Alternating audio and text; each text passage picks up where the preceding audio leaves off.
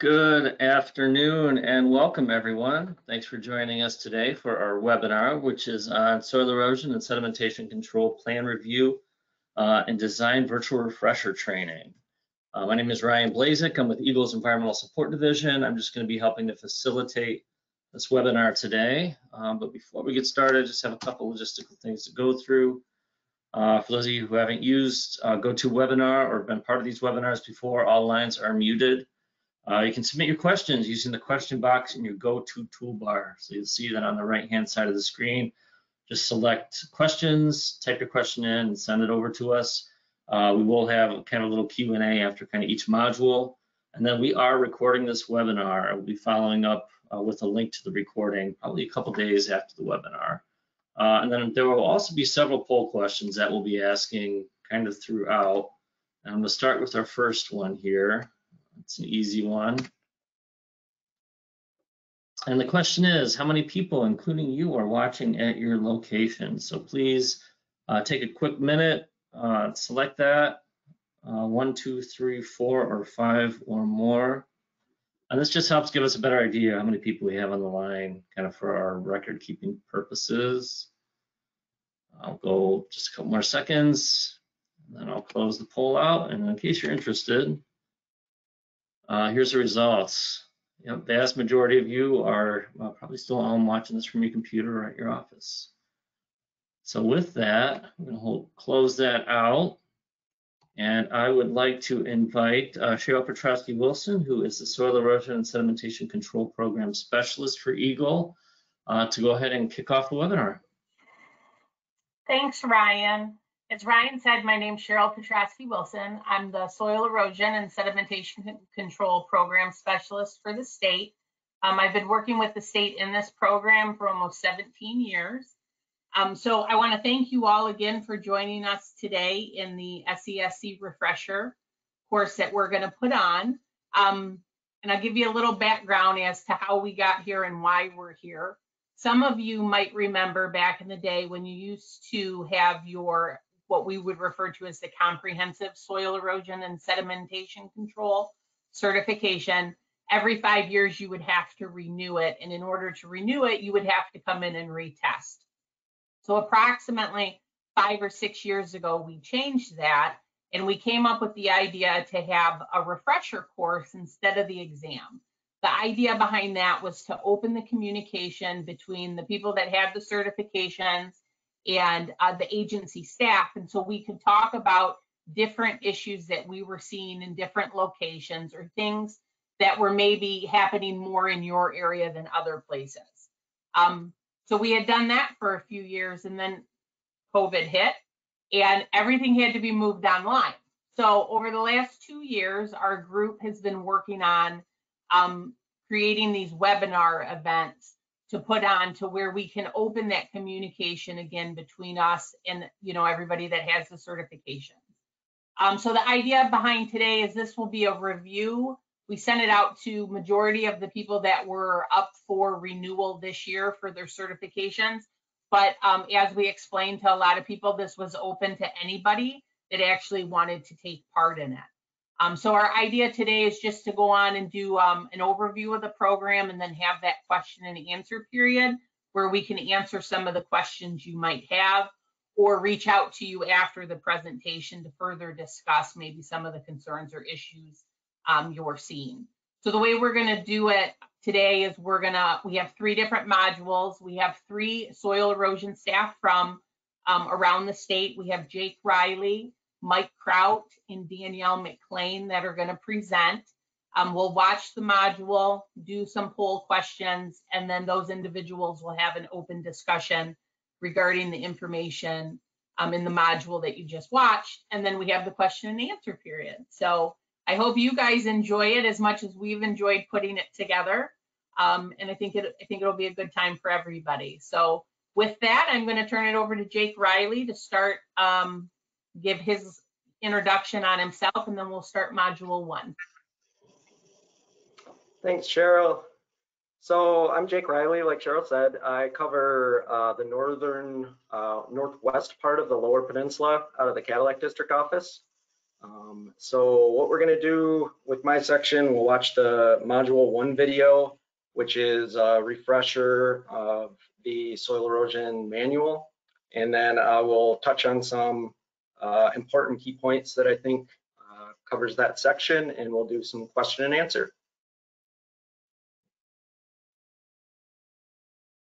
All right, thanks, Jake. I'm going to go ahead and show the video.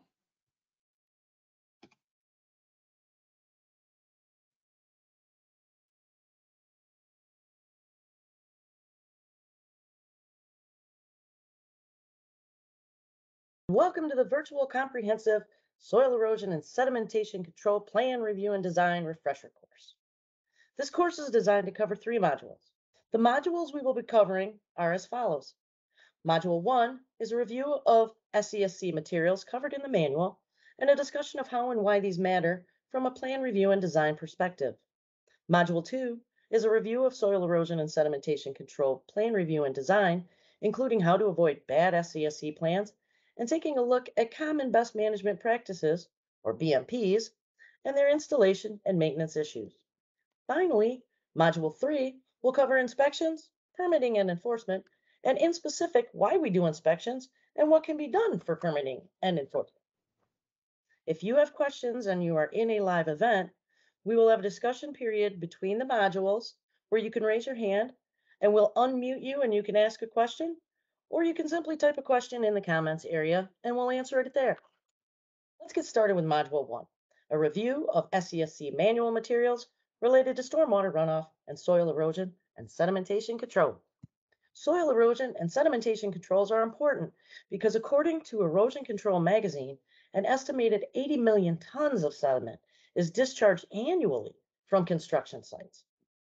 Drain maintenance is authorized at $5,000 per mile per year in Michigan, based on the Michigan Drain Code. An estimated dredging cost to the state of Michigan and local governments is $3.9 million per year, with an additional $9.3 million per year contributed from federal sources, according to the Michigan Sea Grant Program. Remember, it's better for the environment and most cost-effective to prevent discharges from happening than it is to fix one. Let's take a look at a couple of sites where EGLE took enforcement action for releases of sediment to waters of the state. The first is a well-known Southwest Michigan University. Let's see what happened there. We're following a developing story surrounding a construction site at Western Michigan University.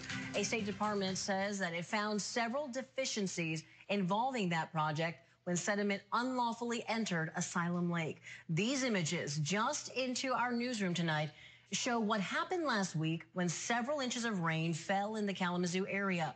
That storm runoff went into Asylum Lake. The State Department of Environment, Great Lakes and Energy is blaming these murky waters on the ongoing construction at Business, Technology and Research Park 2. The state agency says the construction team did not have proper erosion control measures. It also says WMU lacked the proper permit coverage for 2 months. The EGLE is now ordering Western to address these issues or be fined. The university says it's already doing so and plans on filing the necessary paperwork. Wow, so that was some seriously sediment-laden water that was discharging into a wetland in a lake. These types of discharges destroy habitats and can carry excess nutrients and other pollutants to destroy water quality. Now let's take a look at some on-site EGLE video footage from a place in Eaton County where EGLE completed enforcement proceedings.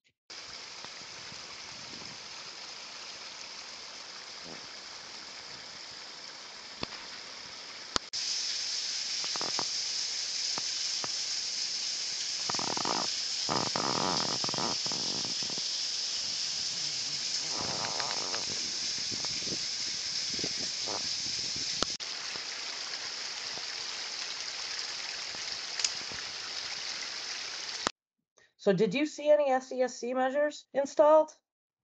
Do you think the measures were sufficient to control the erosion or sediment migration? The site could have done several things to control soil erosion, such as staging rather than exposing all that soil.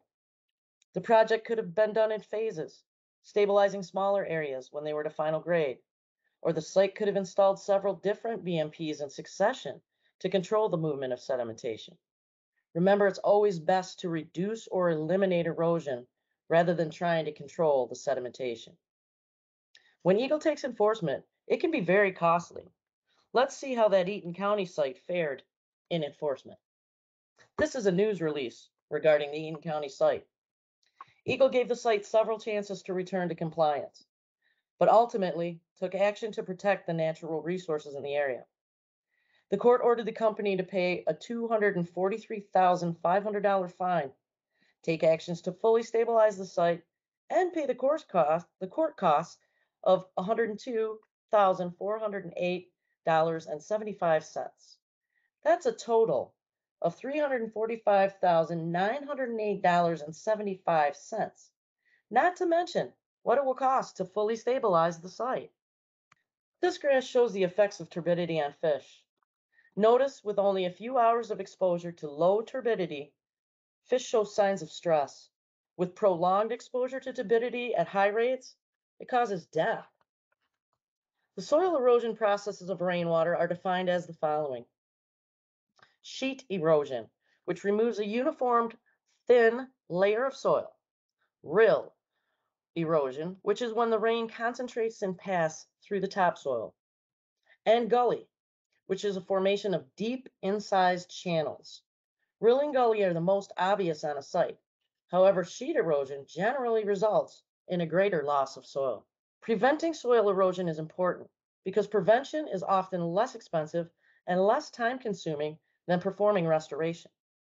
EGLE recommends leaving as much vegetation in place as possible and staging the project to reduce the amount of exposed soil areas.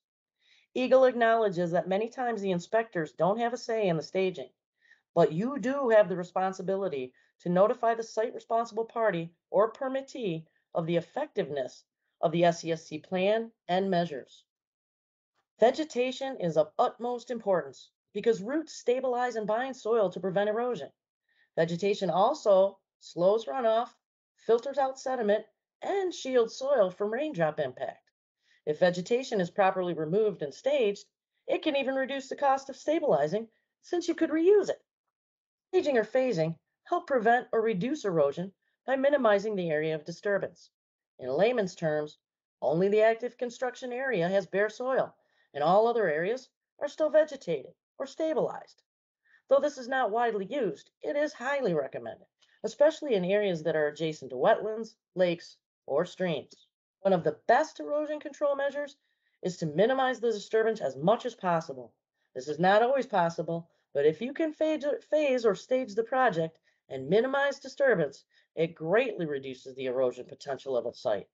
Buffer strips can assist in protecting sensitive areas. Well-established natural vegetation can protect wetlands and bodies of water from sediment releases by slowing stormwater flow and filtering out sediment. Reduce erosion, stormwater flows need to be slowed down. Surface roughening makes a slope bumpy and therefore slows the runoff as it proceeds downhill. Think of it like raindrops running over speed bumps. It can be easily accomplished by driving a dozer or other tracked vehicle perpendicular to the slope. Roughening also produces a soil surface more suitable for the growth of vegetation because it will hold the seed and retain moisture. Scarification is similar, but it is generally performed with a drag or a cultivator pulled across the slope, as in the bottom photo here. The process again forms a speed bump for the runoff to slow down as it makes its way down the slope. Know your seeding windows. Seed planting windows vary greatly across our state. It is important to know the seeding windows for your project area to give yourself the best possible opportunity to get that vegetation established. We have to this point discussed why to control soil erosion and sedimentation and some practices that can aid in the reduction of erosion. Now let's review some of the more common best management practices used for SESC. All of the following items should be reviewed during each site inspection. Products such as mulch blankets or turf reinforcement mats protect the soils and live seed from erosion and provide an environment to promote germination and growth of vegetation. Check dams are generally constructed of rock and are often installed in a series. A check dam's primary purpose is to slow the water velocity in areas of concentrated flow. They can also act as sedimentation controls if the water is slowed sufficiently to allow sediment to deposit on the upslope side of the dam. Diversions are used to route water around the work site, which can reduce erosion during construction and promote work in the dry. Dust control should be implemented to reduce wind erosion across bare soils.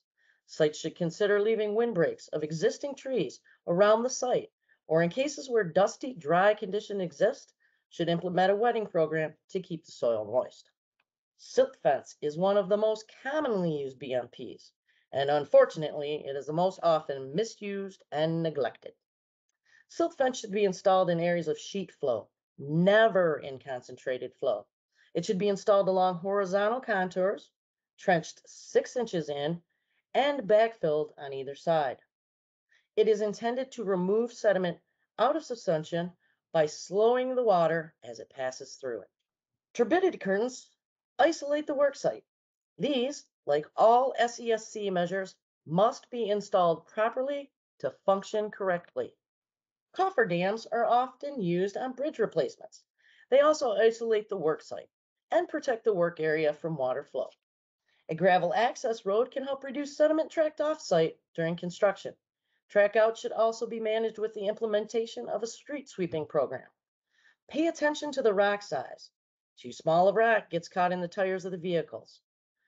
And the rock will likely need new layers as the project progresses. Once you see that the rock is clogged with soil or mud on top, it's time for a new layer.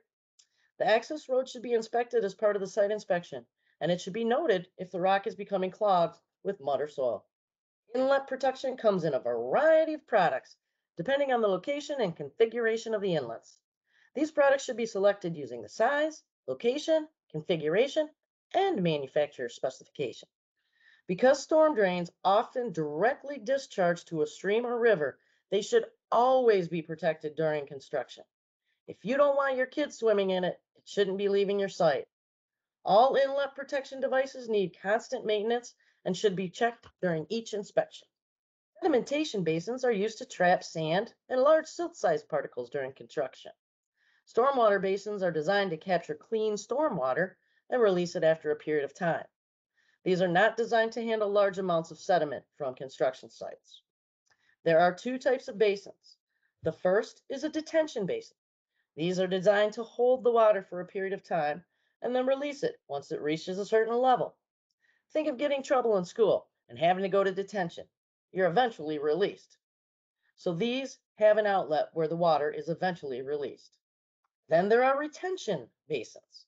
This is where the water is fully retained within the basin and either evaporates or infiltrates the ground because there is no outlet. So think of retaining water. It won't leave your body unless you take it out of the ordinary steps to get rid of it. If converting a sedimentation basin to a stormwater basin, the accumulated sediment should be cleaned out after construction activities have ceased. Soil texture will be covered more in depth in Module 2. Soils are an important property to consider when you're approving and designing SESC plans. Sand is bigger in particle size and heavier, so it drops out of suspension faster and easier. In contrast, silts have the consistency of flour and will stay in suspension longer. Clays stick to each other and roll well in your hands when it's wet. They have the smallest particle size.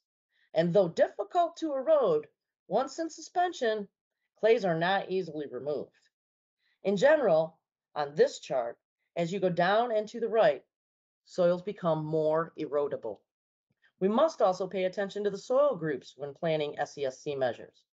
Soil group A has high infiltration and low runoff potential. These are sands and gravels. Group B has moderate infiltration and runoff. These include sandy loams, silty loams. Group C has low infiltration and increased runoff. These are clay loams. And finally, Group D, which has slow infiltration and high runoff, are clays. Part 91 is all about keeping your dirt on your site and out of the waters of the state and off adjacent properties. Part 31 is all about protecting the waters of the state from injurious materials. Part 31 also contains permit by rule. That's where stormwater permits are required from any construction activity that disturbs 1 or more acres of land and has a point source discharge to surface waters of the state. A point source is defined as a discharge that is released to waters of the state by a discernible, confined, and discrete conveyance, including any of the following from which wastewater is or may be discharged: a pipe, a ditch, a channel, a conduit. Point source also includes any runoff as a result of grading, regardless of it is sheet flow or concentrated flow. Under permit by rule, stormwater coverage from EGLE is considered automatic for the sites that are 1 to 5 acres, as long as the owner has Part 91 coverage. Sites 5 acres or more must apply for a notice of coverage from EGLE. Part 31 is enforced by EGLE. CEAs and APAs do not regulate or enforce Part 31, but the person responsible for the site must comply with the requirements. Permits must be issued in the landowner's name. A designated agent can apply for the landowner, but the permit must be issued to the landowner. The state requires that a permit issued for disturbances equal to or greater than 1 acre that are within 500 feet of a lake or stream. A lake is considered 1 acre of open surface water, and a stream has a definite bed and banks with visible evidence of continued occurrence of water. An agency may have an ordinance that is more restrictive than state requirement. So if the area is over 1 acre in size, you have to have a permit. If the site is 5 acres or more with a discharge to surface waters, it also must apply for a notice of coverage from EGLE via My Waters. So again, the permit must be issued to the landowner or easement holder. The permit requires that approved SESC plans be available on site and that the plans are maintained to reflect any necessary changes. After a Part 91 permit is issued to a landowner, they automatically have EGLE stormwater coverage for construction sites that disturb 1 to 5 acres under permit by rule. If a site exceeds 5 acres, the permittee must also file a notice of coverage via My Waters with EGLE. Permit by rule was developed under the authority of Part 31 for any construction activity that disturbs 1 or more acres and has a point source discharge to surface waters of the state. Part 91, inspections are required by the County Enforcing Agency, CEA, Municipal Enforcing Agency, MEA, or the approved public agency, APA, but also are required by the permittee under permit by rule. Inspections must be conducted by a certified stormwater operator, and permit by rule requires weekly inspections and inspections within 24 hours of a storm event. Part 91 is focused on keeping soil on the site, and inspections are required until the site is permanently stabilized. The primary goal of Part 31 is to protect and conserve the waters of the state. All construction sites must have all required permits before earth movement begins. The state has minimum required elements that must be on all SESC permit applications and all issued SESC permits.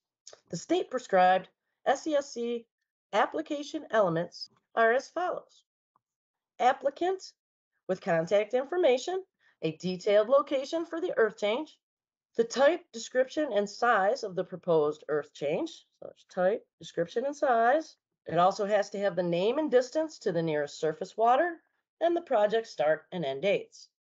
Also, an SESC plan needs to be submitted, and the developer of the plan with contact information should be included. Parties responsible for the earth change, including the name of the landowner and the name of the individual on-site responsible party for the earth change and their contact information. A performance deposit, if applicable, and a signature from the landowner or designated agent certifying that the work will be completed in accordance with Part 91, Soil Erosion and Sedimentation Control of the Natural Resources and Environmental Protection Act, 1994, PA 451, as amended, applicable local ordinances, and the documents accompanying the application. Permits also must contain prescribed elements, such as the permittee and their address, the permit number, the issue date, the expiration date, the on-site responsible person, including their name, company, and telephone number, a description of the permitted activity, the project location, permit conditions, the permitting agent, signature, and telephone number, general conditions of the permit, and any specific conditions prescribed by the CEA or MEA. There are 13 elements required to be included in all SESC plans. We will go over each of them in more detail in Module 2, but here's a quick refresher of the list. A map to scale of less than 200 feet to 1 inch, a legal description of the location, a site location sketch, the proximity to water, predominant land features, contour and avoidance or slope description, soil type, limits of earth change, any drainage or dewatering activities, the timing and sequence for the earth change, the description, location, and installation details for all temporary SESC measures, the description, location, and installation details for all permanent SESC measures, and a maintenance program for permanent SESC measures, including the party responsible for the maintenance. We will also go over this in more detail in Module 2, but in general, plans should be reviewed before issuing permits to ensure the plan complies with all Part 91 requirements, accurately depicts the on-site conditions, and the prescribed control measures will be adequate to effectively control erosion and off-site sedimentation. The person reviewing and approving the plans must have a valid plan review and design level certification, not inspector only, from EGLE. The various agencies' roles and responsibilities are as follows. First, County Enforcing Agency, CEA, which are required to implement Part 91 as written or to implement an ordinance or resolution which may be more restrictive. Next is a Municipal Enforcing Agency, or MEA, like a city, village, or township, which may elect to implement Part 91 through an ordinance which may be more restrictive than Part 91. The last agency is the Authorized Public Agency, or APA, which is a state or local government unit. These must have approved procedures through EGLE, and they do not issue permits, but they are required to have SESC plans that meet all requirements of Part 91 for non-routine construction projects. EGLE is responsible to provide program oversight and assistance to all the enforcing agencies and to review ordinances and procedures. Inspections are an important component for running a successful SESC program or for managing a successful project or site. All projects must be inspected by a trained individual. They should have a working knowledge of SESC techniques, plan requirements, permit conditions, and be able to recognize when measures are not effective. Permit by rule inspections are required weekly and within 24 hours of a rain event, resulting in a discharge from the site. We will go over this more in Module 3. Part 91 agency inspections should be performed often enough to ensure compliance with their SESC plan, SESC permit, or approved procedures in the case of APAs. We have now completed Module 1 portion of the virtual comprehensive SESC Plan Review and Design Refresher course. Thank you for your attention and your participation.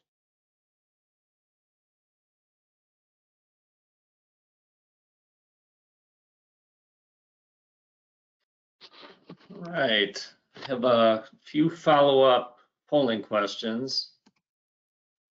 And I think Jake is going to chime in here as well once I get these up. So I'll launch the first one.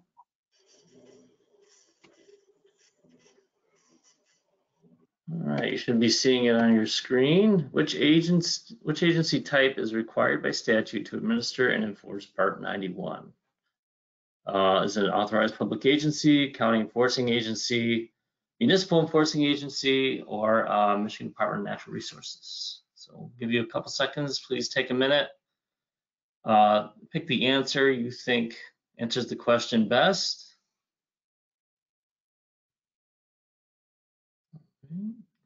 Okay, I'm going to go ahead and close it out. Going once, going twice. And I'm going to share the results. All right, looks like 52% is the highest. Yeah, go ahead, Jake. Yep, I was just going to say, looks like the majority, 52%, got the correct answer, and the correct answer there is the county enforcing agency. So, yep. All right, I will launch the next one.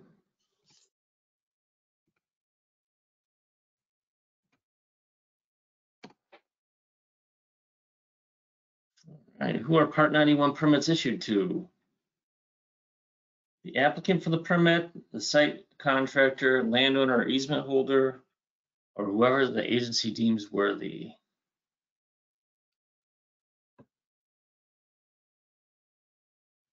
All right, so take a couple more seconds here. We'll go ahead and close this out. Looks like most of you have voted. And here are the results. All right, even more people got that one correct. 75% got the right answer. It is Part 91 permits are always issued to a landowner or easement holder. So it's not the applicant for the permit or a contractor. It has to be the landowner or easement holder. All right, and I will then move on to the next and final one for this section.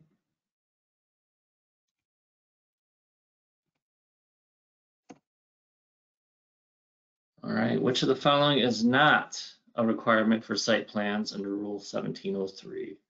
Scaled map, predominant land features, location of on-site utilities, or location of temporary SESC measures. Go ahead and take a vote of the one you think matches best. Now go ahead and close the poll.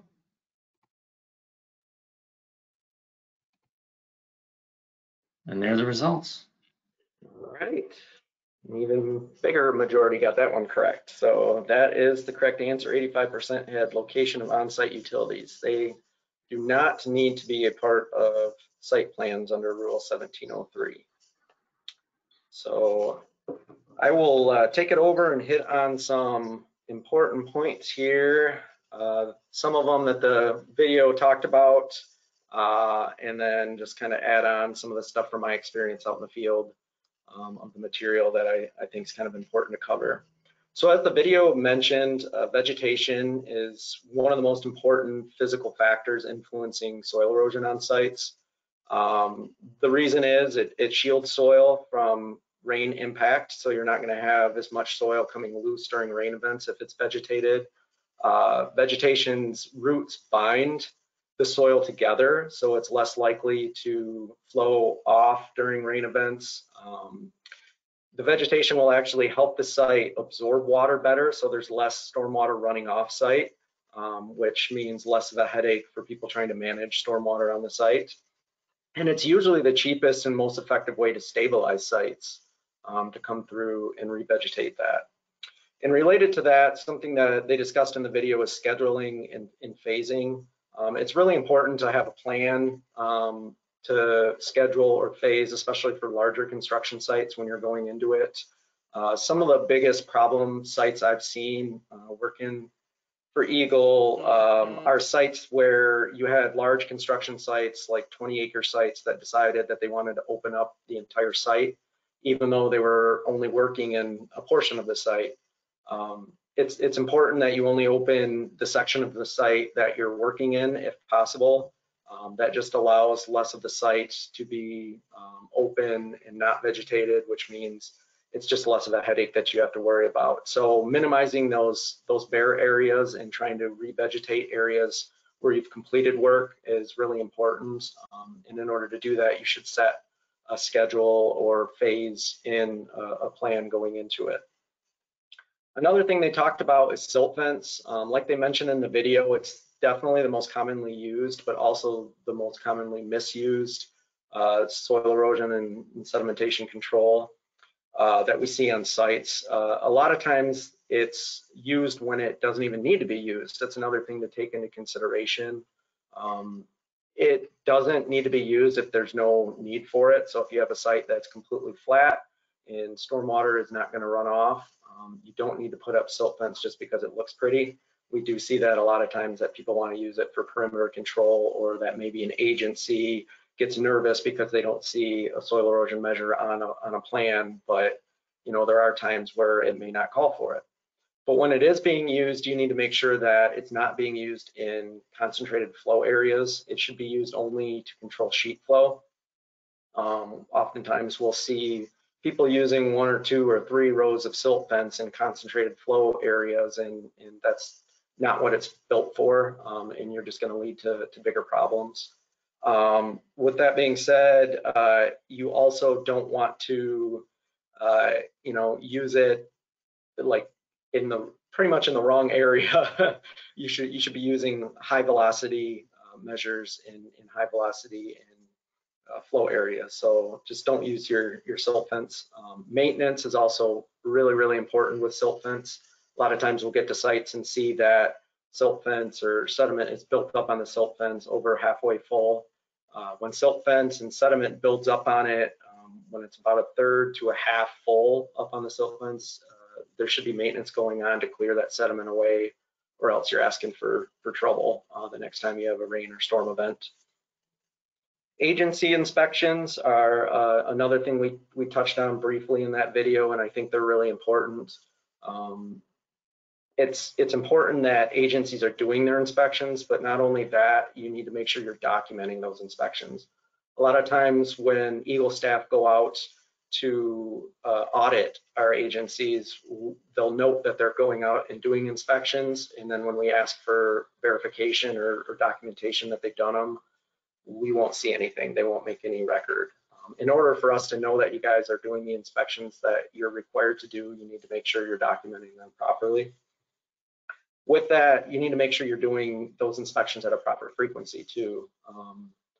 We'll see every once in a while that an agency will get out to a site for a pre-inspection when they're applying for the permit, and then they won't go back out again until the permit's being closed out. Well, if that's the case, you're going to have no idea what's going on or what the site conditions are like during the active construction. So it's really important that you get out and do those inspections at all, really 3 phases. At least one inspection in the beginning to kind of see the layout of the site, one during an active construction period so you know what's going on and what the site looks like, and then a closeout inspection to see if it's properly stabilized and the permit's able to be closed out. If the agency for some reason is having trouble meeting those requirements or can't get out to all those inspections, you need to look into maybe developing a site matrix or inspection matrix that will allow you to prioritize the sites to get out to. And lastly, we'll discuss 1703 requirements just briefly. They mentioned all 13 of the Rule 1703 requirements in the video there, and they're going to get into more detail in Module 2. But just make sure that the plans include the 1703 requirements. A lot of times that's something that is missed on sites. When we go out there, there's often multiple elements not on the site plan. So it's important to make sure that you have all those 1703 requirements. They're there for a reason. They give inspectors a good idea of what's going on site. So it's an important thing to have. And we will take some questions now, and then after the questions, Mike Kraut will take you into Module 2. Thanks, Jake, for your presentation. We actually received one question. I did go ahead and answer it, but I think it would be nice if we could elaborate on it a little bit. The question was if we could provide an example where an ordinance would be more restrictive than Part 91. So I thought maybe you could talk about that topic a little bit. Yeah, a lot of times where we see an ordinance more restrictive than Part 91, I would say it involves wetlands a lot of times. So Part 91 will regulate lakes and streams. So permits are issued to construction sites that are within 500 feet of a lake or a stream. But we'll see a lot of counties that want to be more restrictive, or municipalities, and they'll add wetlands. That's one of the more common ones. We'll also see agencies that may add things like sites that are on a certain slope need to get a permit, or a certain soil type. So like clay soil sites where clay is predominantly the soil type, they'll have to get a permit. Those are kind of the areas where we usually see a little bit more restrictive, I guess, need to apply for a permit. And then ordinances can also be a little bit more restrictive than Part 91 for certain elements like compliance and enforcement. So certain agencies might add things like stop work orders, ticket writing authority, and measures like that to allow them to have a little bit more compliance and enforcement than Part 91 would allow. I think that's it. If that's the only Yep. question, and I am going to kick it over to Mike Kraut to get us going with module 2. Thanks, Jake.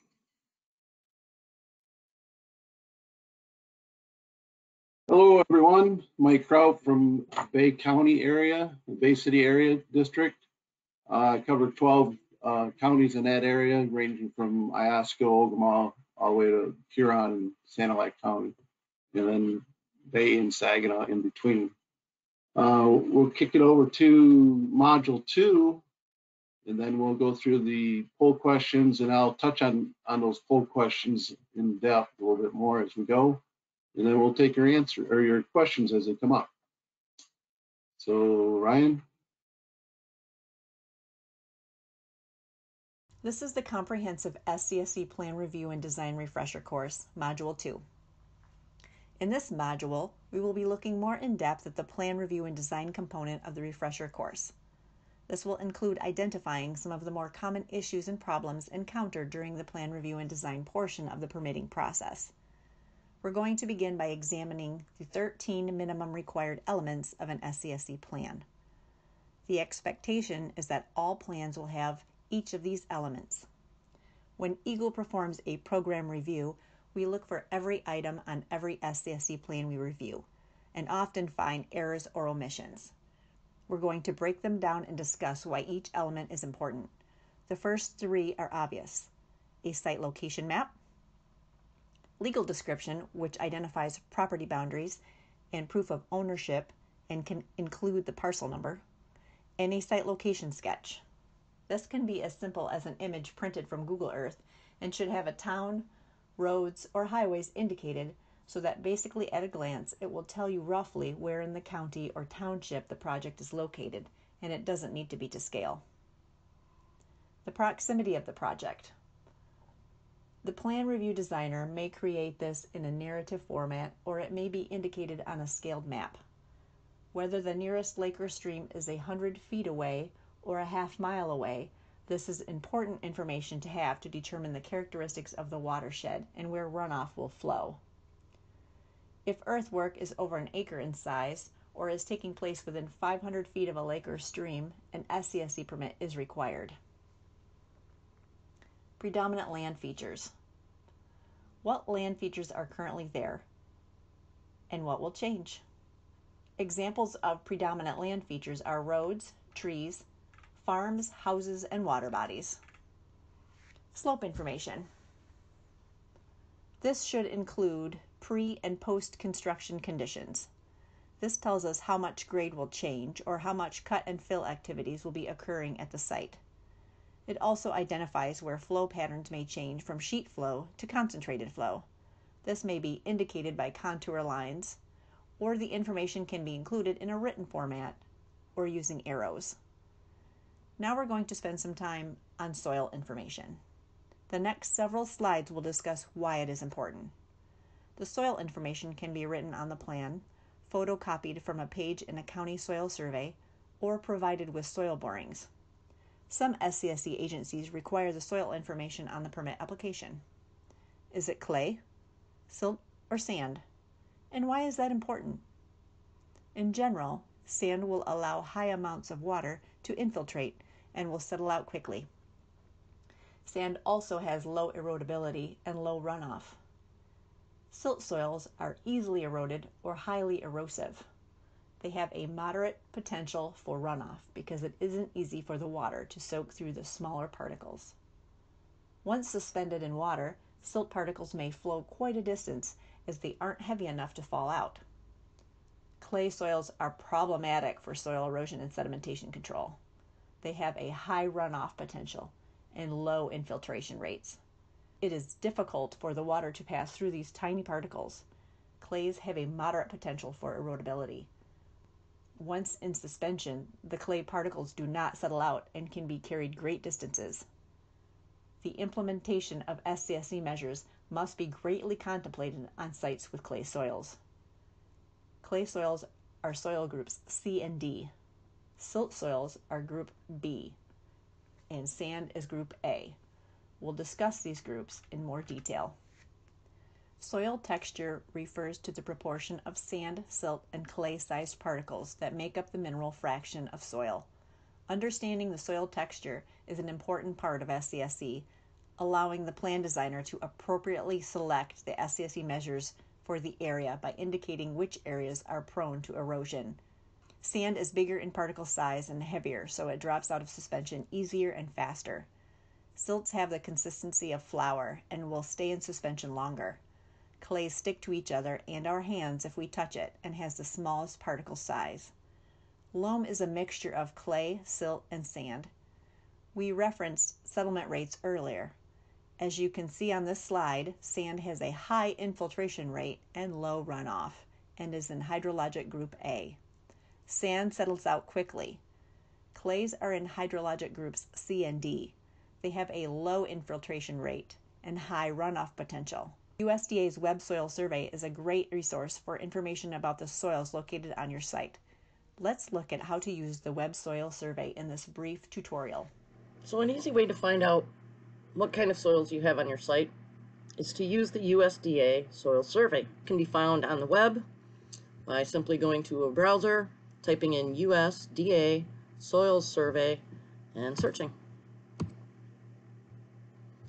You want to make sure you're getting on the right site, so make sure it says websoilsurvey.nrcs.usda.gov, and that's the one you want.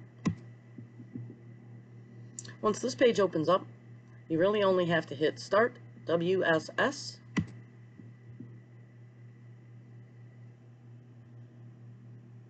And the best way, I think, to find your location is by typing in the address, if you have an address, and hitting enter. So the program takes us to our little address spot there. Next, you need to select your area of interest. You can do it by a rectangle or by drawing a polygon. I'm going simple with just a little rectangle.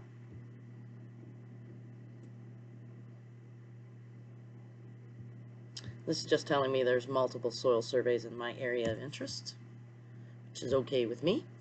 I want to go to my soil map so I can see what my soil types are. And there they are.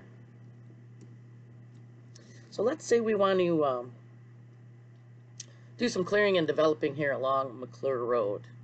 So along McClure, it looks like on both sides of the road, we have BNF for our soil type. So I'm going to come over to the left-hand side of the screen here. Scroll down and find my BNF. It looks like we've got Boyer loamy sand there. It's got 25 to 50% slope. It's a pretty slopey site. We either have to take that into consideration when we're designing, or if we've got the opportunity to maybe move somewhere else or look for an area of less slope, that would be nice. So we've got a little bit of a slope. Let's go ahead and click on Boyer loamy sand there. And look, it gives me a lot of other information. So let me see what else have we got here. Back slope, slide slope, riser.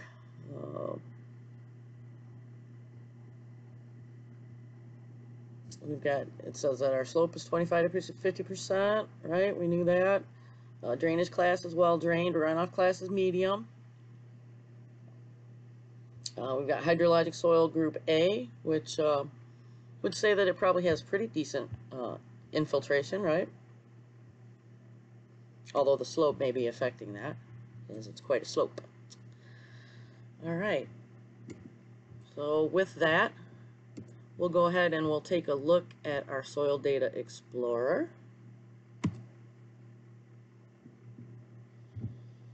And then we'll go over to Soil Reports. There. We'll look over here on the left-hand side, we find soil erosion. So let's see. Rust 2 related attributes. Click on that. And then I'm going to say View Soil Report.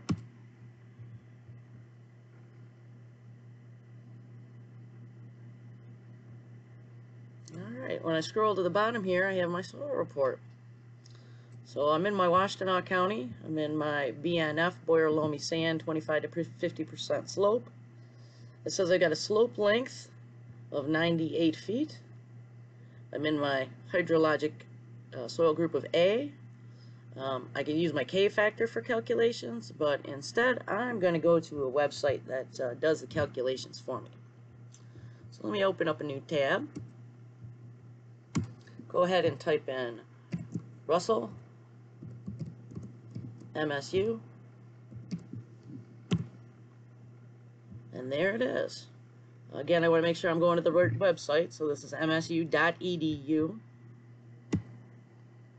And this site will help you calculate your erosion rates. So we'll go down to calculate erosion. We've got a construction site, so I'm going to select that. We're in Washtenaw County. So there that is. Click next. Alright, you can put your site ID on here if you want to. I'm not going to fill that in, but I am going to say, okay, we're going to try and stick to our 25% slope. I don't really want to be building on the 50%. And our length of the slope was 98 feet, we said. Well, the closest I got is 100, so I'm going to select that. I've got my Boyer BNF right here. And let's say we're going to clear 2 acres. Alright, and down below, we're just going to say, yeah, we're not going to put anything on it for now. We'll take our chances, right? How bad can it be? Hit continue. And it calculated our tolerable, or our calculated soil loss for us. So that's in acres, or tons per acre per year. Looks like we're at 78.03 tons per acre per year, which is unacceptable. So it's showing us in red, and then it's got the asterisk says, you know, the erosion from this site appears to be higher than the tolerable soil loss. Well, yeah, because the tolerable soil loss is 4 tons per acre per year. So we got to try and get below that. So let's go on back. We're going to have to add something to it here. So let's see. Straw. We've got a land slope of 25. But see, the run can only be 75. So that's not going to work for us. Well, doesn't look like we can put straw down. Okay, the next one here is crushed stone. Let's see. Yep, we can do 21 to 23 inch slopes, or percent slopes, and we can go up to 100 feet. So let's try that. Throw a little stone on there. And looky there. Our calculated soil loss is nicely, just barely, below the tolerated soil loss. So that would be acceptable. Let's try a different type of cover and see. Let's see what the wood chips do. We got a wood chips here, yeah. So there's 21 to 33% slope, 100-foot length. Try that. See what we get here. Wow. Yeah, now we're doing real good. So our tolerable soil loss is 4 tons per acre per year. Didn't change, right? But our calculated soil loss now is only 1.56 tons per acre per year. So for the potential soil loss total is still underneath the tolerable soil loss. So that's great. And hey, wood chips are probably cheaper too. Alright, so there's your tutorial on how to do the Russell equation and how to use the web soil survey. Hope you learned something out of it, and hope you get a chance to use these tools to help you with your soil erosion and sedimentation control. Finally, during our discussion of soils, rainfall can affect erodibility and runoff. This slide displays inches of rain for a 24-hour rainfall event based on rainfall frequencies, location zones, and the probability of an event occurring each year. A county in Zone 6, for example, will have how many inches of rain in a 2-year event? The answer is 2.27 inches. EGLE recommends that SCSE measures are designed to withstand a 10-year rainfall event. Moving on to our next element required by Rule 1703, limits of earth change. This one is commonly omitted. The area of disturbance needs to be defined and will not be assumed. The plan reviewer should undoubtedly know what the limit is. It is important to clearly define where permitted activity will start and stop. This ensures that work is being conducted only in the approved and permitted area, and that neighboring properties or water bodies will be protected. Dewatering and drainage. Will there be dewatering on site? Where will the dewatering bag be placed? The SCSE plans should not be approved unless the answers are known to these questions. Water needs to be filtered so that, leaving the site, it is not sediment laden. The timing and sequencing can be demonstrated using start and end dates for less complicated projects, or a timeline that exhibits each phase or stage of the project for larger projects. Pay particular attention to project start and end dates. Starting to excavate in late November may be a questionable decision, as it is not practical to assume any vegetation would establish until late spring. Completing work in stages dramatically reduces the potential for erosion. The timing and sequence should include seeding windows. Seed planting windows vary greatly across the state.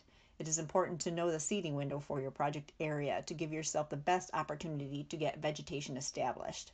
This project was finished in the fall with seeding planned for the spring. What is going to happen during fall rain, winter melting runoff events, and early spring precipitation?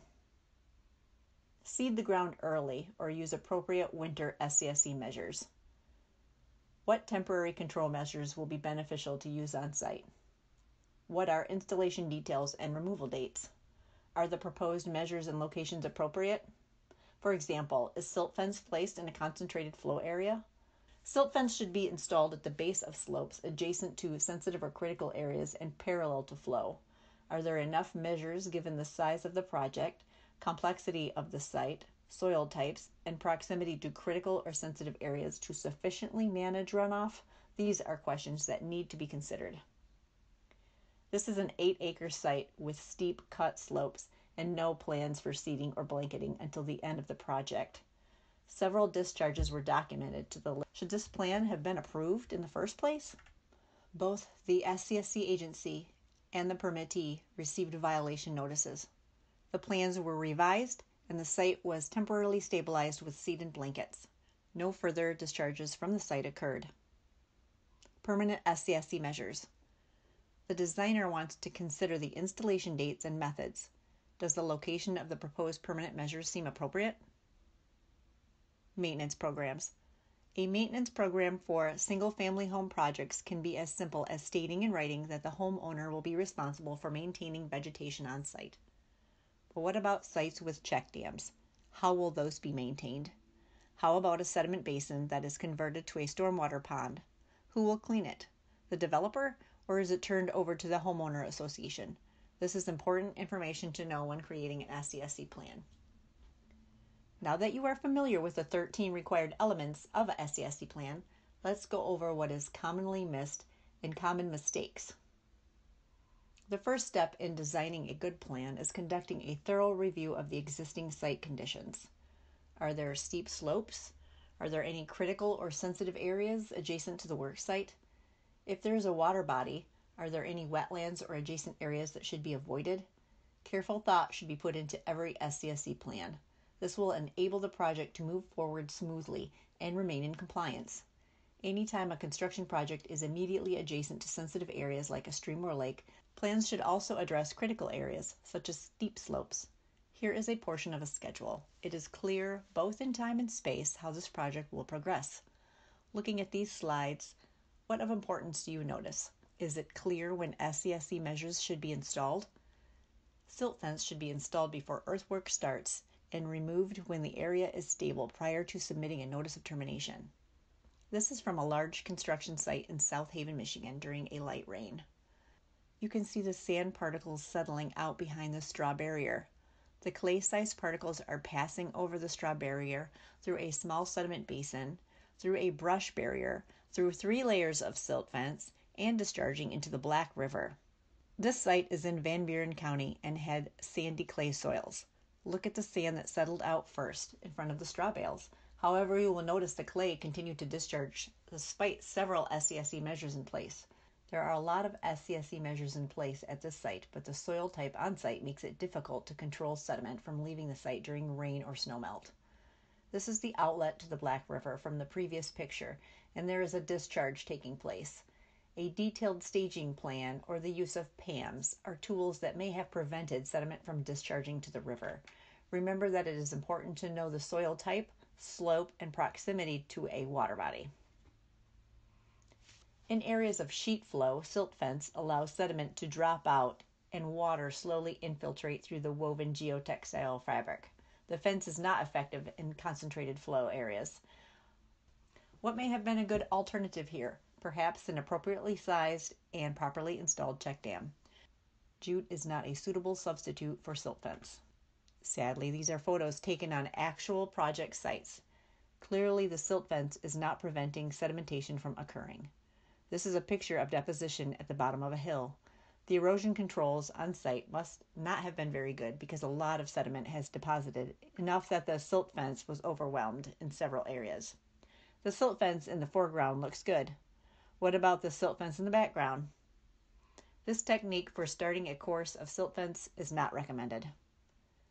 There are many benefits to using temporary check dams. Two of them are that they are reusable and safer for traffic.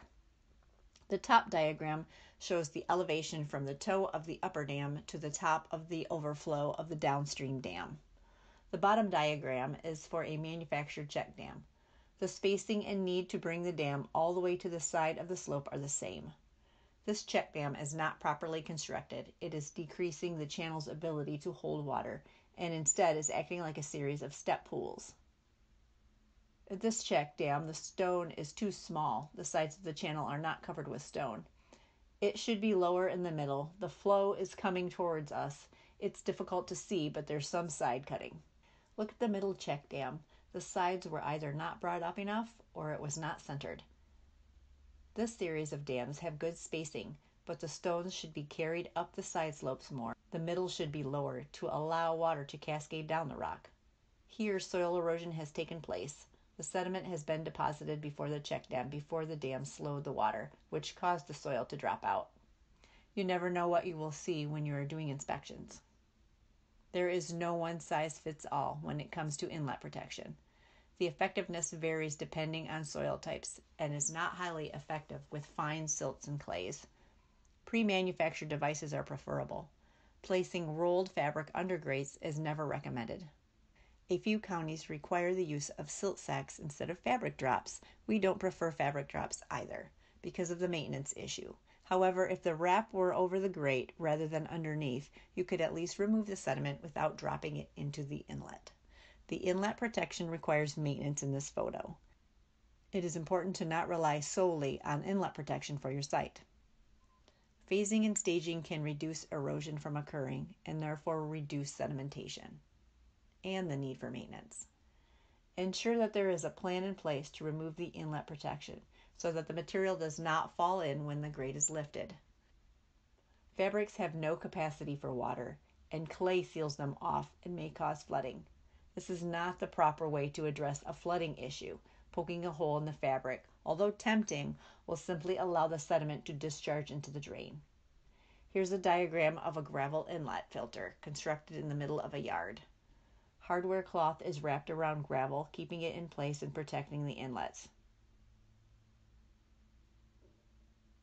Have you seen this at a construction site or had to deal with a neighbor's complaint? Track out of sediment can trigger many complaints. A rock access or street sweeping are typically required to address this issue. Next, we're going to discuss turbidity curtains. Keep in mind that if you are using a turbidity curtain, you will likely need a Part 301/303 permit from EGLE. The turbidity curtain is designed to isolate the work area. Now we are going to discuss rolled erosion control products. Make sure the blanket type specified on plans matches its designated use. You need to check the rating for longevity, slope, and velocity. Is the material being used straw or coconut fiber, and is it biodegradable? Make sure the product specified is appropriate for the site condition. Here's an actual installation. They did a great job. Here they ran along the top and trenched that in, then rolled down the slope along the channel. Here we see turf reinforcement mat and temporary check dams. This is a permanent control measure for vegetative growth. Once grass is established, it is comparable to 36 inches of riprap. This example of a blanket failure demonstrates how important it is to choose the right product and install it properly. The amount of money spent to remove the existing blanket, fill in the eroded area, reseed, and reblanket with new product is quite costly. In areas where blankets won't work, consider bonded fiber matrix. This is a blend of mulch tackifier and sometimes fertilizer. It's rated the same as blanket and no anchoring is required. It is applied the same as hydroseeding. It may work better in areas not feasible for blankets or steep slopes. As we mentioned earlier, dewatering needs to be addressed with appropriate best management practices. Do not let sediment-laden water leave your site during dewatering activities. Plan, review, and design final thoughts. Plan the development to fit the natural site topography, vegetation, waterways, and soils. Stage the project. Expose the least amount of soil for the least amount of time. Focus on preventing erosion whenever possible. Do not rely on one measure to protect the entire site. Finally, operate a thorough inspection and maintenance program.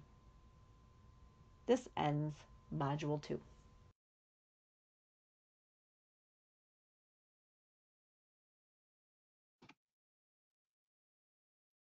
All right, so that was Module 2. And again, I have 3 more polling questions for you here. So the first one here, I'm going to launch.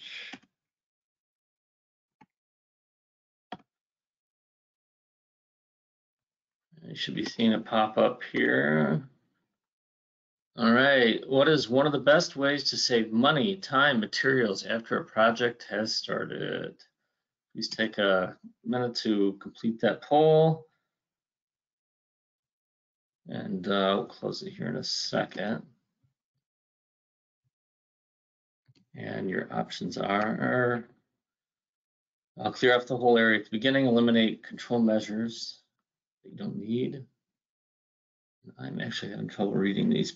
Properly install, maintain control measures, fix control measures once a month. So go ahead and close that out. Show you the results.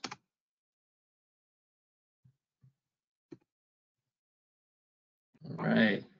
Pretty much correct. The first part, like clearing out the whole area, the beginning of the project causes you a lot of extra work. You usually have to control that whole area the whole time instead of staging it.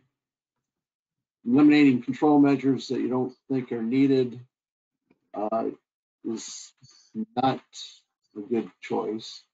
But properly maintaining and control, installation and maintaining those control measures are the best.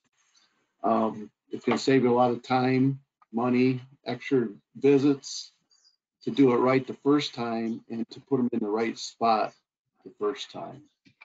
And not only installing them, but maintaining them as it goes along. Sort of like changing oil in your car. If you don't change oil in your car, you're going to have a lot of really expensive fixes down the road. So, and then fix control measures once a month is not correct because of rain events, and you got to have proper maintenance on the project. So, very good on the 95%. Question? All right. So the next question, launching now, and it's distributing the poll. Okay, so should be seeing it up on your screen. All right. What is one of the best things that can be done to save money, time, material for a new project? Start the project before you get your permits, visit the site, hire a surveyor, and start with a good site-specific plan. All right. Take a minute to choose the best answer, and I'll go ahead and close it out.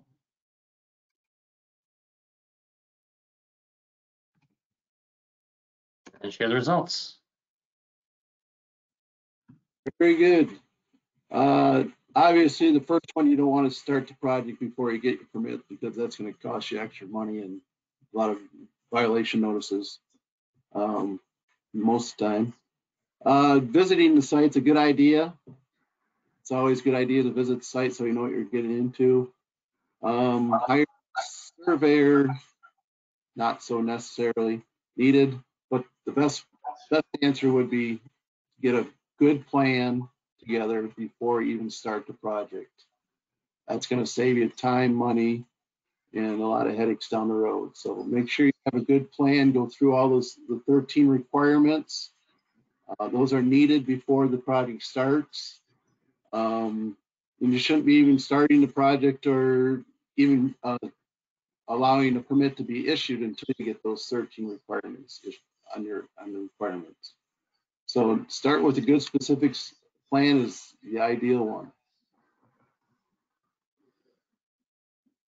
All right, and then I'll move on to the final one here.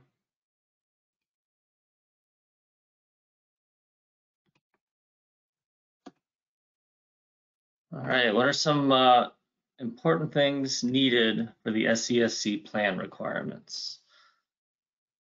Timing and sequence of the project, control measures with proper installation instructions, detailed site plan, and then all the above.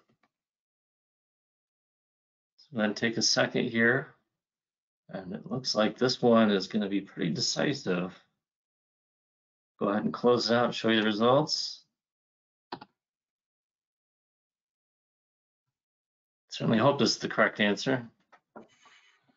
Very good. You're correct. All those are required and should be used in your plan. This timing and sequence, a lot of times we don't see, and it causes you the problems of down the road if you're not planning the timing, like finishing a project or starting a project. Good timing. Control measures are the other problem that we always see. It's they're not installed right or maintained properly, and those project problems also. And again, detailed site plan is important. The more detail you can have on your plans, the better off you're going to be. So at that time, we'll take some questions. All right, thanks, Mike. I'm going to actually turn my camera on here for a minute. We received 2 questions during this section, and actually, Mike, I'm going to give you a break and I'll go ahead and answer them. Okay. One of the questions asked for some clarification on the legal description that's required on the soil erosion plan. The legal description is usually an essential component of the deed for the property. So the best place to find your legal description that's required under 1703 is going to be on the deed of that property. It usually uses like the lot and block system, and that's because we don't want to just accept an address as a legal description because sometimes the names of the streets change. So that's why we refer back to the same thing that they use on the deeds. So for the SESC agencies, when you're checking the plan and you're looking for that legal description, the best place is it's going to be that paragraph that comes off the deed for that piece of property. The second wasn't necessarily a question, but asked for some clarification on the inspections that are required by the SESC agencies. So Jake kind of touched on this in his presentation. So there's 3 times when inspections really need to be done. They need to be done before the project starts so that the SESC agency can get a really good idea of what that site looks like, what the natural drainage looks like. You know, if it's a bunch of trees and we're taking out all the trees because we're going to build a commercial building. Inspections have to be done during active construction, not just once during active construction, but consistently through active construction. So when we come in to audit an agency, we are looking for those consistent inspections to be done. What we normally see is at a minimum of once a month, unless you have a matrix that says something different. So some of the agencies create matrices in the sense that it says, you know, if we have a site that, you know, is closer to water than other ones, we're going to inspect them more frequently. The bottom line is, as an SESC agency, you have to be inspecting the sites to make sure there's compliance with those sites and that those sites are routinely being checked.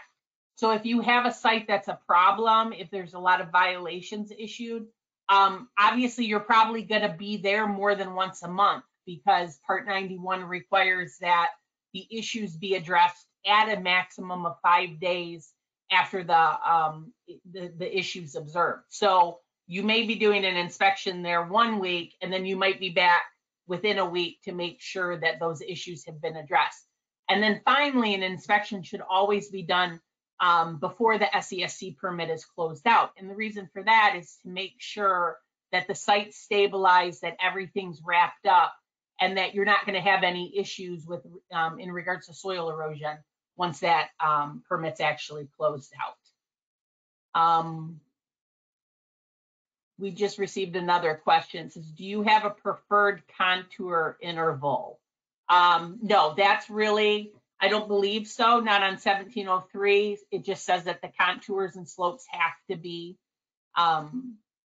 included on the plan. So the interval, if an agency wants to, they can require a specific interval, but we do not have a specific interval. But what we would expect to see is to be able to tell from the contours that are on the plan which way the water is going to travel, which way the discharge is going to follow, things of that nature. Do we have any other questions? Because that looks like the last one I came to. Yeah, I don't have any others coming in. Sure. Okay, perfect. So with that, I think we can go ahead and move on to Danielle's section. Thanks, guys.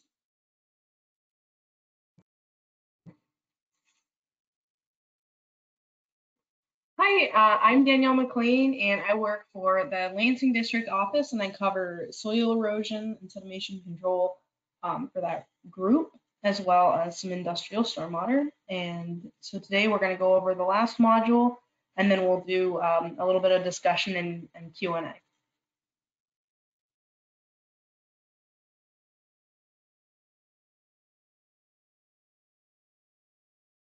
Welcome to the comprehensive SESC Plan Review and Design Refresher Course, Module 3. In this module, we will be discussing inspections, permitting, and enforcement in greater detail.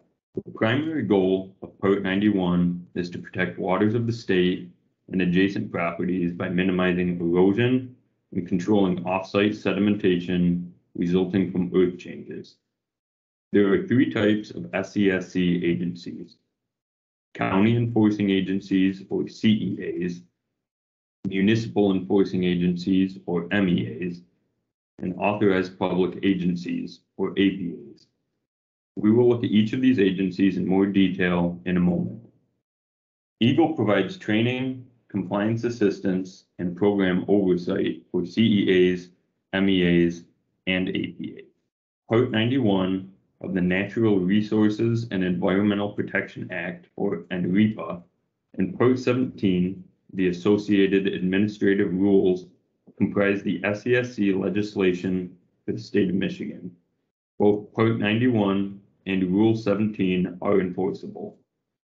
SESC agency staff should become familiar with both Part 91 and Rule 17. Now we will describe each type of SESC agency in more detail. Counties are required to administer and enforce Part 91 as county enforcing agencies, or CEAs. Each county board designates an agency or department to act as the CEA and can implement Part 91 by means of a resolution or an ordinance. Section 9105 of Part 91 describes CEA responsibilities. Cities, villages, and townships can voluntarily administer a Part 91 program as a municipal enforcing agency, or MEA, and must pass an ordinance to do so. Section 9106 of Part 91 describes MEA responsibility. State and local units of government that commonly undertake earth changes, such as drain commissioners and road commissions, can be designated as an APA. APAs must develop procedures and obtain approval from EGLE. Approved APAs are not required to obtain Part 91 permits from local SESC agencies, but still must communicate with the local CEAs and MEAs about projects. Section 9110 of Part 91 describes APA responsibilities. As mentioned previously, EGLE provides training, compliance assistance, and program oversight for CEAs, MEAs, and APAs, and also promulgates rules and reviews ordinances and procedures. Now, let's look at the difference between a resolution and an ordinance. A resolution is a document stating that a county accepts Part 91 as written. Under a resolution, fines are sent to the state. Only CEAs can implement Part 91 through a resolution. An ordinance may be adopted by either a CEA or an MEA, and it's a document that may be written to be more restrictive than Part 91. Additionally, an ordinance can be written to ensure fines go to the local agency. Ordinances cannot be less restrictive than Part 91 and must be approved by EGLE. It should be noted that if an ordinance is written to be more restrictive than Part 91, it must still be within the scope of Part 91, and the agency must have the ability to enforce the language in the ordinance. All changes and updates to ordinances or resolutions must be reviewed and approved by EGLE. Therefore, draft changes should be submitted to EGLE for review before adoption. Inspections are an important component for running a successful SESC program and for managing a successful project or site. Inspections must be thorough, well documented, and frequent enough to ensure compliance can be maintained. Thorough inspections include a complete site walkthrough, and pictures are highly recommended for documentation purposes. Inspection frequency can depend on several factors, such as proximity to surface water, soil type on site, and slope conditions. An inspection matrix is recommended to help ensure inspection frequency is adequate and consistent between sites. When prioritizing sites for inspections and inspection frequency, here are some factors to consider. Are steep slopes present on site? What is the soil type on site? What is the size of the project? What is the timeline for the project? Is the site near or adjacent to critical or sensitive areas such as wetlands? What is the current and proposed cover for the site? Is it currently vegetated? And when will the site be stabilized? Inspection frequencies may change over time as on-site conditions evolve. As mentioned previously, inspections should be thorough and include a complete site walkthrough. EGLE may request to review inspection reports to ensure inspections are being conducted at an adequate frequency, that reports include adequate detail, and to review whether similar on-site conditions or issues were noted. If inadequate site conditions and SESC control measures such as those shown in the pictures above are noted during an inspection, a review of the inspection logs for the site should reflect similar conditions. If reviewed inspection logs do not note these inadequacies, additional follow-up will likely be necessary. SESC agencies are required to maintain documentation relevant to Part 91. It is recommended that records are retained for at least 5 years. Documentation to be retained includes, but is not limited to, permit applications, SESC plans, permits, inspection reports, and compliance and enforcement documents. Enforcing agencies are responsible to regulate earth changes at sites regardless of whether or not the site is permitted. Even though a site may not require a permit, it must still maintain site conditions compliant with Part 91.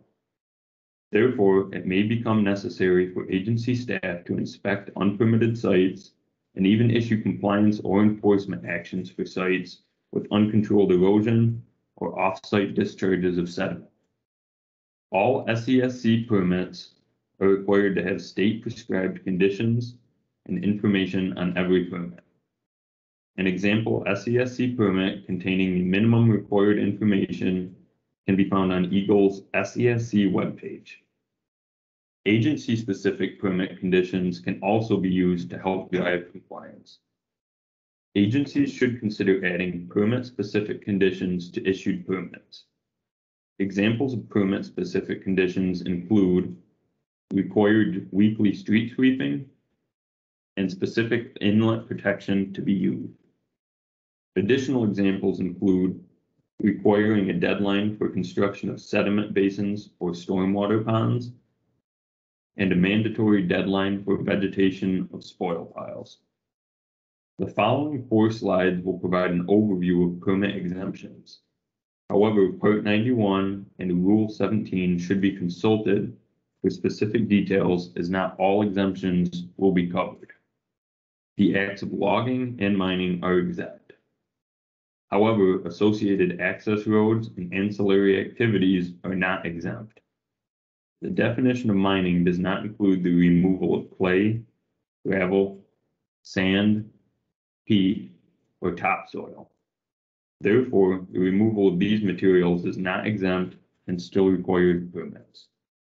In most cases, oil and gas exploration and development is exempt from obtaining an SESC permit if permitted under Part 615 or Part 625 with an SESC plan approved by EGLE under Part 615 or Part 625. Normal road and driveway maintenance that does not increase the length or width of the road or driveway and that will not contribute sediment to lakes or streams is exempt.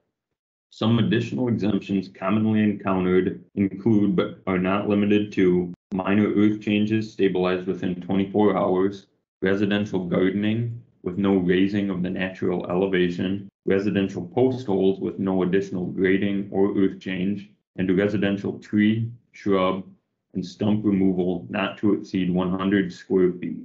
It should be noted that these exemptions are only valid if the earth change activities do not result in or contribute to soil erosion or sedimentation of the water to the state or a discharge of sediment off-site. Maintaining compliance at sites is an important part of implementing an effective SESC program. SESC agencies should have a set of compliance and enforcement procedures that clearly outline the various steps to enforce compliance on sites. The procedures should provide a clear, consistent path for moving through the enforcement process if escalated enforcement is needed for a site. Some compliance and enforcement options agencies may use include the following: double permit fee, requiring a permit for a site, bond, cash, certified check, or irrevocable letter of credit, fines, cease and desist, stop work order, liens, court injunction, and corrective actions. Enforcing agencies should always consult corporate counsel to ensure compliance and enforcement actions are legal, enforceable, and appropriate. In some cases, monetary penalties may be necessary. Section 9121 of Part 91 sets maximum monetary penalties. Enforcing agencies can set up individual fee schedules that cannot exceed the limits set in Part 91. When a site is fully stabilized, the permit can be terminated. Rule 17 defines stabilization as the establishment of vegetation or the proper placement, grading, or covering of soil to ensure its resistance to soil erosion, sliding, or other earth movement. The final determination of whether a site is stabilized can be tricky, and a complete site walkthrough should be completed before making a determination. Additionally, all temporary SESC measures should be removed prior to permit termination. Areas near surface water will require a close inspection to ensure vegetation, riprap, and other stabilization measures are adequate to prevent erosion and sedimentation. Areas of sparse vegetation will require additional time for vegetation growth and may also require additional seed and mulch. Temporary SESC measures should be left in place and maintained until the site is fully stabilized. If you have questions, contact the EGLE SESC staff person assigned to your county. This map can be found on the EGLE SESC webpage. Thank you for your participation and interest in this training. Your efforts will ultimately help protect the invaluable surface waters of this state.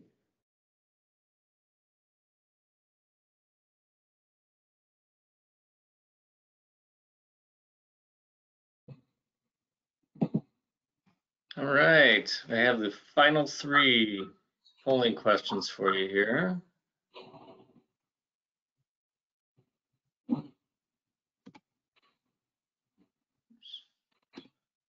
All right, first one.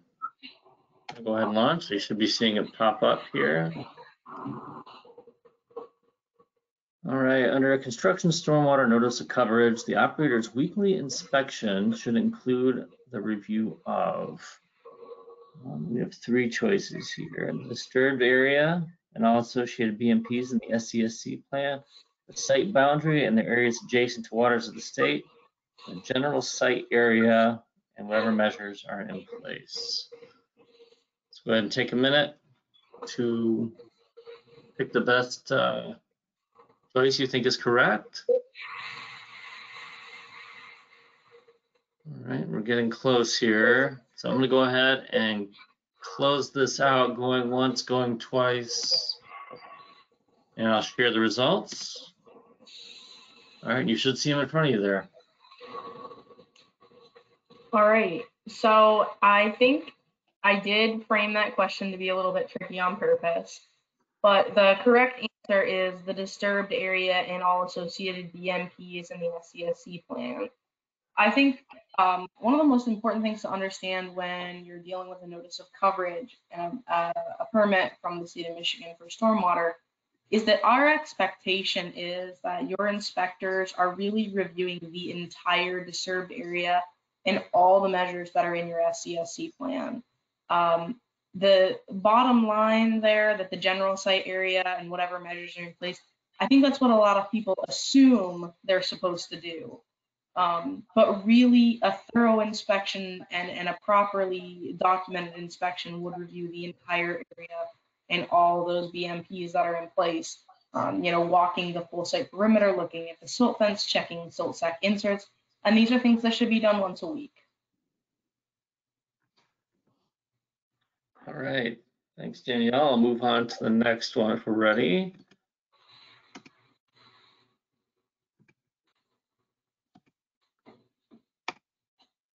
All right, you should see it popping up. Do state-approved APAs need to obtain SESC permits from local SESC agencies? So this one's a yes or no, so you have a 50-50 chance if you don't know it. So give it your best shot.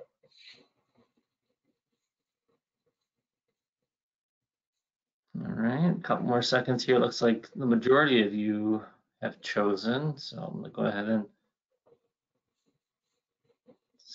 close the poll and show you the results.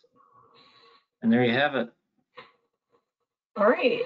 Yeah, so the answer really is no, with an asterisk, actually.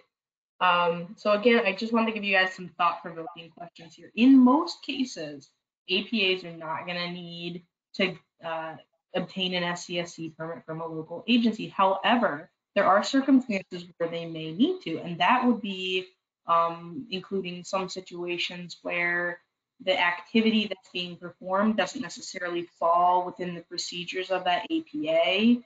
And that can happen for a number of reasons. Maybe something new is being built that's kind of part of like a municipality system, or maybe it's a conglomerative project through multiple agencies where the APA may be doing something, but not all the things within their procedures. So what's important to note here is if you are part of an APA, you still need to think about what you're doing, because if it falls outside of your procedures, you need to start thinking about your SCSC permit. Also, that in mind, note that you'll still need a notice of coverage, even if your site doesn't necessarily have to go through a local SCSC agency, if it's over 5 acres of disturbance. Okay, and got one more poll question here.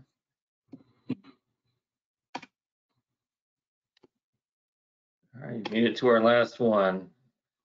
Can an ordinance be less restrictive than Part 91? Another 50-50 shot, yes or no? Okay, looks like this one is a little more decisive on this one. So I'll go ahead and yeah, people are voting faster, so I'll go ahead and close it out and share. Ta-da. All right. Yep. I believe all of you pretty much understood that. No, you cannot have an ordinance that's less restrictive than Part 91. Part 91 is kind of like the base of what you can have for your soil erosion, and then ordinances always go kind of in more restrictive fashion from there. It doesn't have to be a lot. It could be as simple as they just added a stop work order. But if you're going to have a stop work order, you should have an ordinance. It wouldn't just be a resolution of Part 91. So those were my questions. And then I have a few discussion points to go over after we take some questions from the group.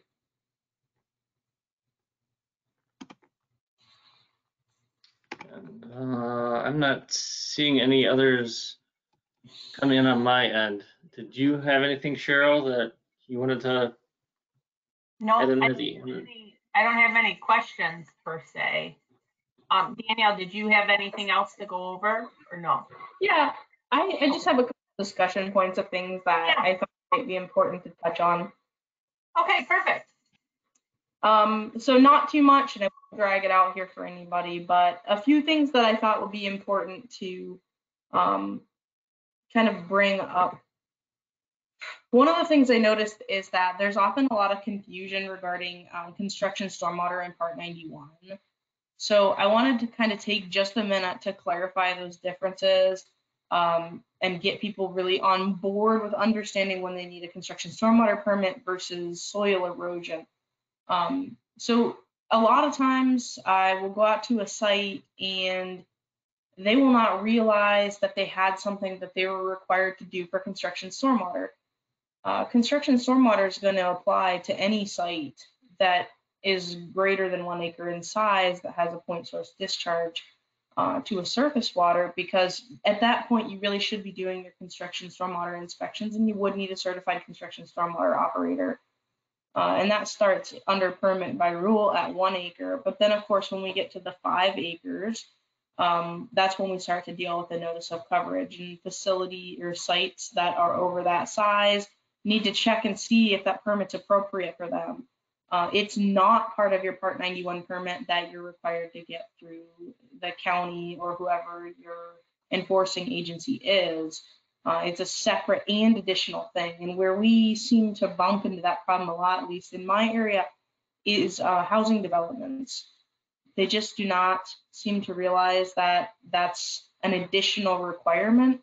So I wanted to take a moment just to clarify that they are entirely separate structures, even though they play together well. And I don't know if Cheryl had anything she wanted to add to that, but I just wanted to reiterate that they really both need to be thought of separately and both heftily paid attention to, because you don't want to not have a permit when you need it and get fines for that. Oh, I think you about covered it. It's just that they're two very different programs with different requirements. So it's important that, you know, like Danielle said, that the sites follow the requirements for each of the programs and meet the requirements, so they're not in violation with either one. Yeah. And then another point that I had kind of in line with this last video deals with APAs. If you're not an APA, it might not be as important, but you might interact with an APA that has this going on. If you do routine maintenance activities and you do not make soil erosion plans for them, they need to be part of your procedures. So if you are part of an APA and you haven't looked through your procedures in a while, but maybe you've started doing some things you hadn't done in the past, it'd be a good time to review that and make sure that your procedures are appropriate. And any changes you make to the procedures need to come to us for review and approval. But unless it's part of your approved procedures, you wouldn't need to have a soil erosion control plan for it. And then kind of just the last touching point would be stabilization. One of the things that I realized if you are an enforcing agency is that there can be a little bit of discretion as to when a site's considered stabilized versus not. But I had a few sites last summer where people closed out an SCSC permit before the full site was stabilized. You know, they just had a couple areas that had, you know, soil erosion blankets, but it wasn't permanently stabilized. And these are the kinds of things that, you know, we expect it to be a permanently stabilized site before you would close those permits. Something to keep in mind if you are the actual like site crew, you really shouldn't be requesting termination until your site is fully stabilized, whatever that might be. If it's grass, if it's rock, those are the kinds of things that I expect to see. I'm not a big fan of walking out to a site where a permit has just been closed and they ask me to terminate my notice of coverage, only to realize that there are portions of the site that just have straw blanketing on them. So while we are pretty fluid in what stabilization, like what one person might deem stabilized, another may not having permanent control measures in place is not going to be an acceptable thing for terminating your SCSC permit or your notice of coverage. And I think that's pretty much it, Cheryl. So unless you have something else, I'm done. All right, so it looks like we had two topics that have come up in the question chat. The first one is, how can I develop good procedures and do we have examples? So I can answer that. Procedures for APAs. If you are an APA and you're going to redo your procedures, or if you think you're going to become an APA, the best thing to do is to reach out to your district staff. We do have copies of approved procedures for other agencies that we can provide you as guidance. So definitely your number one resource as an SCSC agency is your district staff. And that's why we're here. We're here to assist you and assist anybody that has questions.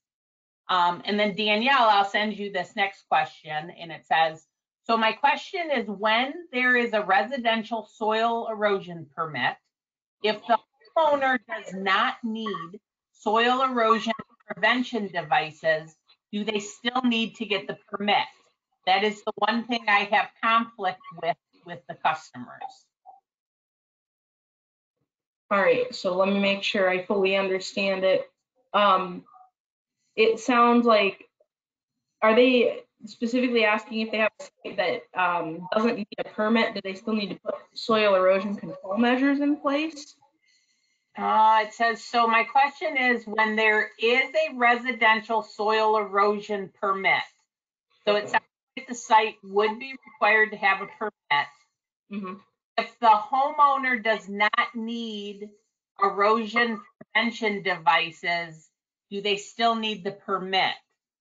Well, I think the answer to that is they need the permit if it meets the requirements for obtaining a permit under Part 91. Now, Part 91 does have some exemptions and waivers, but that would be on a case-by-case basis. So I don't think we can answer that question fully, right? Because we would have to have more information regarding that specific site. So for the person that sent in that question, if you would like, I'm going to recommend that you reach out to your district staff person in your area or the area where this project is taking place. And let's open that discussion with them, and then we can get some more information from you. Yeah. And that looks like that's the end of the questions on our end, at least from over here. So Yeah, I don't have any more, Cheryl. That's all I have. I think that kind of wraps it up. Like I said at the beginning, I hope you guys would enjoy this as much as we've enjoyed putting it on. You know, Danielle, Jake, and Mike, go ahead. Jake looks like he wanted to add something there to discussion. It was just on that last question. I was just going to add, because this does come up on sites that I have a lot. I don't know if it provides clarification for them or not, but there is sites that need an SESC permit that might not need soil erosion control measures installed on site. It sounded to me like that's what they were kind of getting at. So if you have a very flat site that, you know, still meets the requirements of needing, it's over an acre in size, so it needs an SESC permit, it doesn't necessarily mean that there has to be, you know, silt fence installed or some sort of soil erosion control measure on site. So that's all I was going to add to that. Thanks, Jake. Thanks, Danielle, for pointing that out. I didn't see that. But again, I think this wraps it all up. I want to thank Jake, Danielle, and Mike for presenting and putting a lot of this together, along with Brandy, Matt, and Ann. We're the ones who developed the videos that you guys watched. I want to thank all of you for joining us today, and I hope you did enjoy it as much as we enjoyed putting it together. Our plan is to create and have additional things like this for the program in the future, maybe more site specific or program specific. So definitely look out for the emails and anything else we might be putting out. If you have any other follow-up questions, I would recommend that you reach out to your district staff. Again, that's what we're here for. We're here, you know, we're your #1 resource. We're here to help you. So don't be shy, give us a call. We can talk through it. We can brainstorm and hopefully help you guys out. So with that, I'm going to turn it over to Ryan. Yeah, thanks, Cheryl. The only other thing I had was just to let you know what to expect next from us. Just a couple emails we'll be sending out. One will have a survey, so please let us know what you thought of the webinar, and then a certificate for just continuing education hours. And then we'll send another email out that will have a link to the recording, so you'll be able to watch this again. So that's all I have. Yeah, thank you all for tuning in, and for all the presenters today. I hope you have a great rest of your afternoon. Thank you.